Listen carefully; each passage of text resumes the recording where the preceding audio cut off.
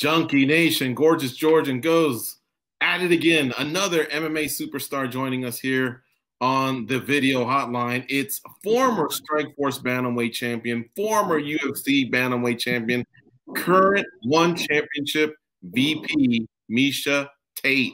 What's up, Takedown? What's up, Cupcake? Man, it's been a minute. So much has changed. I moved back from Singapore. I'm back in the States now. Had a second baby. So he's actually in the back. I don't know if you can see that he's sleeping back there. So hopefully I don't wake him up. If I get too excited, let me know. If you hear baby crying, you'll know what it is. Congratulations on the arrival of the second baby. I remember talking to you when you were pregnant with the second baby. The second baby was born in Singapore, right? Yeah. During a pandemic, no less. During a pandemic, yeah. Didn't even make it to the hospital, actually. He arrived in like 3 hours, so we ended up having him on the bathroom floor, which was that was intense, but it was pretty cool. So that wasn't the plan. What happened? No. Did the pandemic slow things down? Like nobody could arrive within 3 hours, or you just couldn't be moved once it happens? Obviously, you can tell I've never had kids.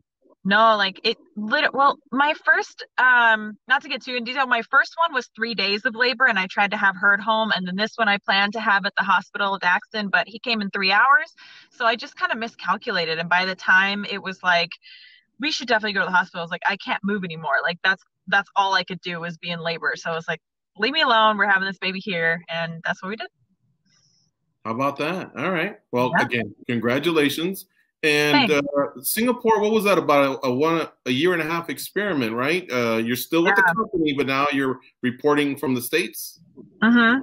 Yeah. So my goal was to be there for 2 years, but COVID kind of just messed everything up, as you know, it did for everybody. I know I'm not the only one in that. So, when Singapore locked down, I just got kind of depressed and it was really lonely because I couldn't have any family, no friends, nobody come to visit. And you just realize how small it is. I'm from Washington State, which is where I'm at right now, staying with my parents through the holidays until I'll be back in Vegas probably around January.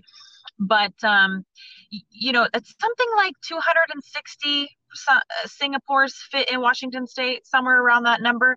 And if that gives you any perspective, it's so small. I was craving like a road trip, camping, hiking. I just wanted to get out and about. And, to Singapore's credit, they're super strict. So COVID was really handled beautifully, but it was extremely difficult to navigate any kind of a normal life because the gym shut down, even the private pool shut down. You had to be, if you were outside, you absolutely had to wear a mask, and it's like 1,000 degrees and 1,000% humidity all the time. So it just was difficult. And then no family, no friends, because prior to that, I was just traveling a lot. We were One Championship was throwing a ton of events. So I was just on the move, and it was not, I wasn't focusing on that stuff. I was working and it was good. And then COVID hit and it was a forced slowdown, but just made us really realize again what's important. Family, friends, those things in life, they have to come first. And that's why we decided to move back early, but still working with the company, and glad that I was able to make that transition back to the States and still stay with One. Will that change your role at all? I remember when we spoke a few months ago, The Apprentice was going to be something you'd be a part of, but I think The Apprentice is being filmed now, or maybe it is, I don't know, but what's your role going forward?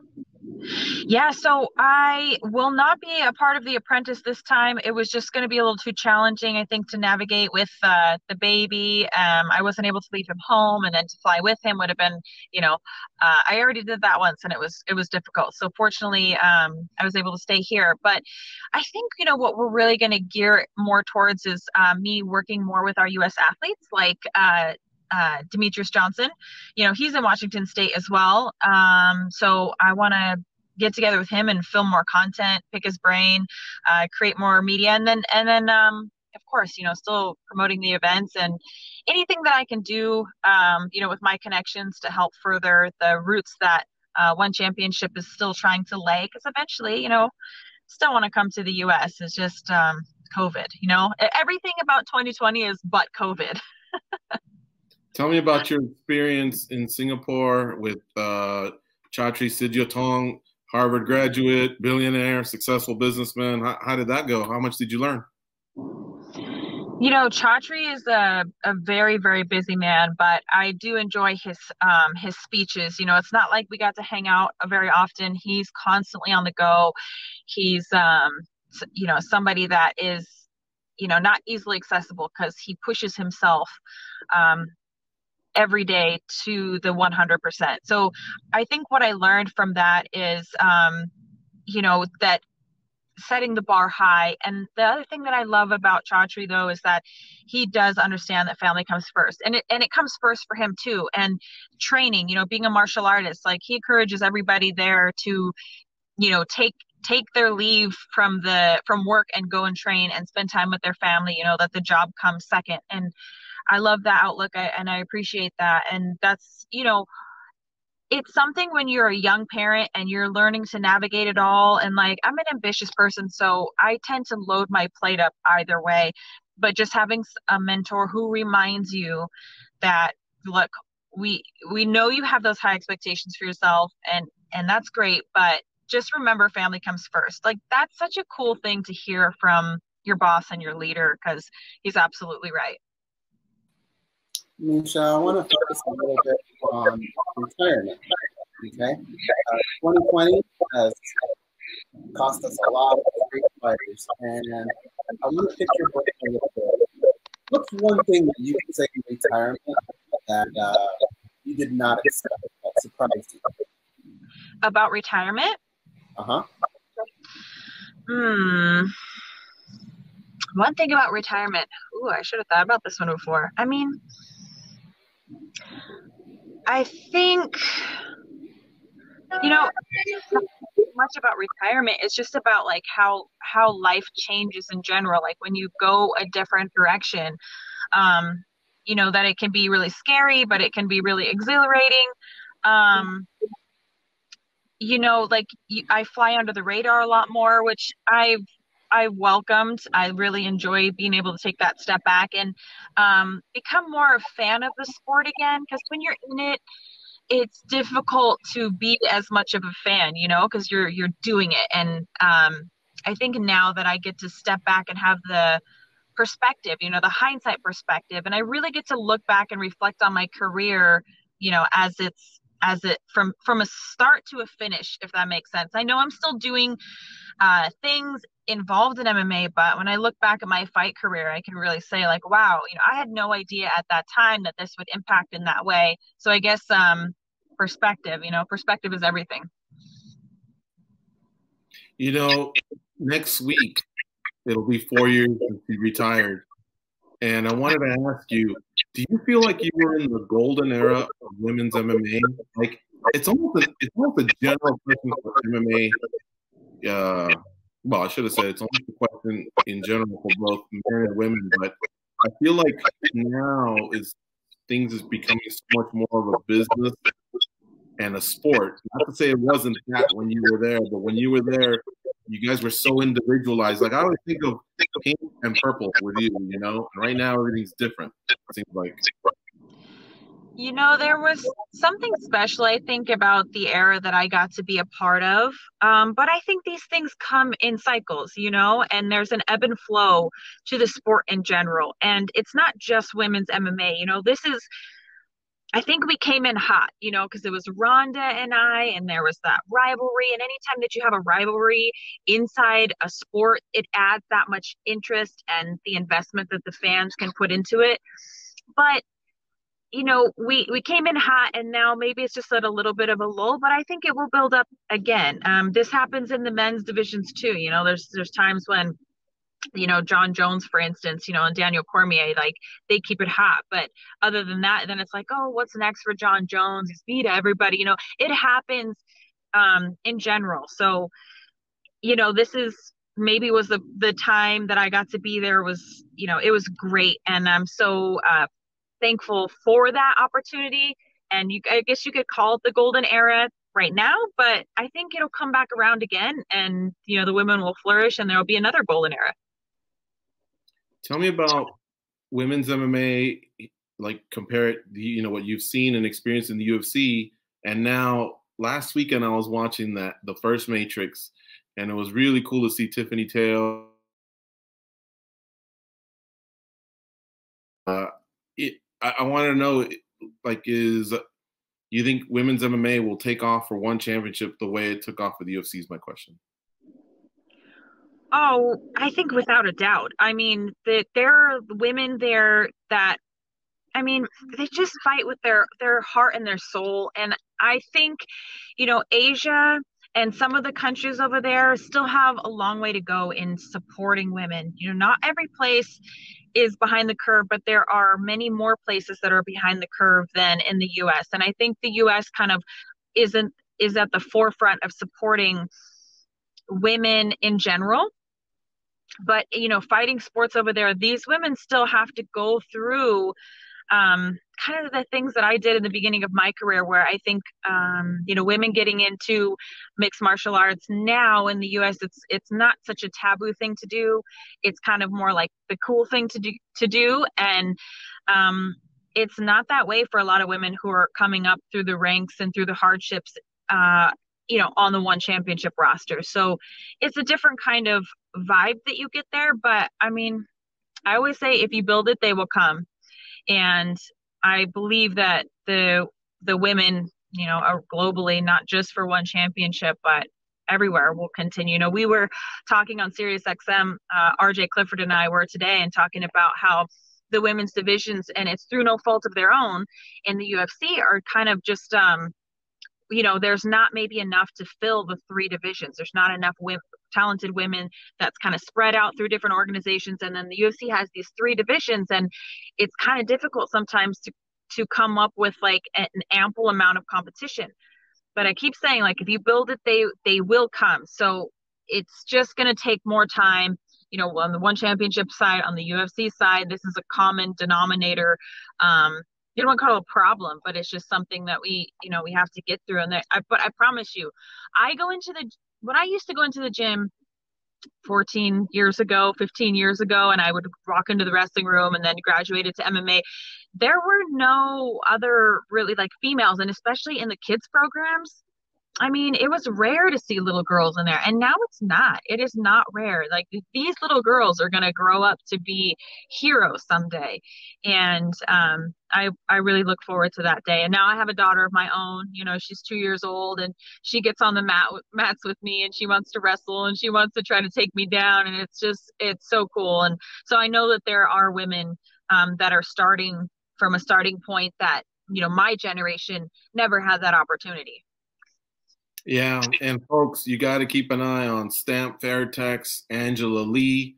I already mentioned Zhang Jingnan, Tiffany Teo. Nicolini is another one that I've enjoyed. And then Sage Northcutt's sister, Colby, I think, has also made her debut as well. So they're definitely building over there. As far as here in North America, I just thought of something, Miesha, when you were mentioning you and Rhonda and bringing things along. It could be that at the same time, since this is the UFC is a USA-based organization, and a lot of its pay-per-view audience and a lot of what drives traffic on the sites that you and I probably frequent are a lot of American readers. And man, if you think about it, a lot of the women outside the USA are the ones holding the belts. I mean, Rose is obviously going to be competing soon, but I was having trouble thinking of some of the ladies that could maybe help bring it back. And that's not to say that a foreigner can't. We can fall in love with a foreigner. I mean, a lot of people came to love Joanna, you know what I mean? But I think it's a longer road for the foreign ladies than the American-based ladies. At least here in the U.S., I'm not sure how that'll be in Asia. Yeah, I agree. But I think that's the kind of thing that makes you really hungry and gives you a great story. I mean, a lot of the athletes in one championship have the best, most amazing stories that just make you take a step back and say, like, wow, like, where they came from, where they're going. Stamp Fairtex, you mentioned her. I mean, her story is just incredible. If you guys get a chance to look it up, I mean, she's just somebody to be admired, truly like a Rocky Balboa, if you will. And, Zhang Jingnan, she's the first Chinese world champion. And, she's just a beast. And Angela Lee, you know, she's an American. She comes from Hawaii. Her whole family is like embedded in fighting. Her, you know, all of her siblings compete and are just little up and coming animals. So, you know, it's just, it's so fun to watch all these different walks of life and all these women and young men and everybody making their way, you know, in a sport that's just full of passion and desire. And I love it. You know, tomorrow there'll be a one championship event here on the Pacific time zone. It's 5:30 a.m. On the Eastern time zone, it's 8:30 a.m. BR Live. Tell the fans what's something about one championship they should observe. You know, a lot of people I think are slowly warming up to it, especially now with the presence on BR Live and TNT. But what's something that maybe goes under the radar that people might not realize that does make a one championship show something that you got to watch? Well, first of all, the production is out of this world. It would be a real treat to attend a one championship event live. I mean, if you ever get the chance, do it. The lights, the audio, the walkouts, it's just something that's mind-blowing. I've never seen anything like it. And if you ever got to go to a live event and you buy floor seats, like they're walking around catering you food and stuff, you know, granted you go to like a big event. I mean, so the production is just incredible. And then I guess maybe if you're not inside it, you might not get to feel like the family vibe of it.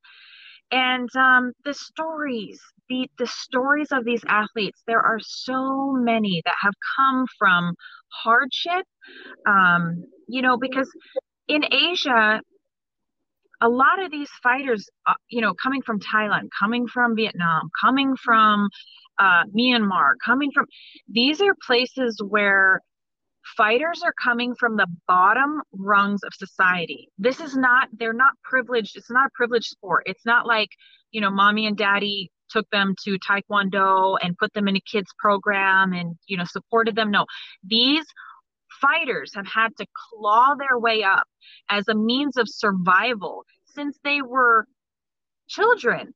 And it's truly incredible to watch how passionate they are when they fight, and just their pre-fight interviews and their walkouts, and you know how it's not a hobby, it's not a sport, it is their livelihood. And that's just something that really stands out to me, because I love a good you know, a good comeback story or a great story about somebody persevering and getting through hardships, because I just find it incredibly inspirational. So the athletes' stories really do stand out to me as some of the most motivating and incredible feats for these athletes to really be there and have an opportunity with one championship, you know, that they wouldn't ever, I don't believe they would ever have otherwise, to make those dreams come true and provide for their families. You are so right. Watching one championship definitely reminds me a lot of pride. And I don't know, for one, that's something that they want to detach themselves from or not. It's just that I've been lucky enough to see both eras. But you're right. It is a pulsating vibe from the audio, all that production, all those lights. It is awesome. I loved it. It was definitely worth getting up for 4 title fights last week. Man, what a great way for them to make, you know, to get going again. Okay, here's my last question. And this is actually one of the original reasons we went ahead. You know, we asked if we could talk to you. My girlfriend, Juliet, who you met on our military trip, she was asking me, what do you think Americans think of everything that's happening in the United States with the election? Now, I don't want you to think this is a politics question, okay? Trump, Biden, none of that. What I wanted to know was, as an American who was living in another part of the world, how did, I guess you're going to have to answer maybe on behalf of Singapore or anybody maybe that you had that expressed themselves to you about it. How does another country view us? I don't have too many friends that live abroad, but I happen to know you, and I thought you were still living there when we booked you, but then we came to find out you were living in Vegas. But just, can you tell us, when you were living there, did that come across the news? What did it seem like? Did it seem like a U.S. you wanted to get back to, aside from family, friends, camping, hiking, all that?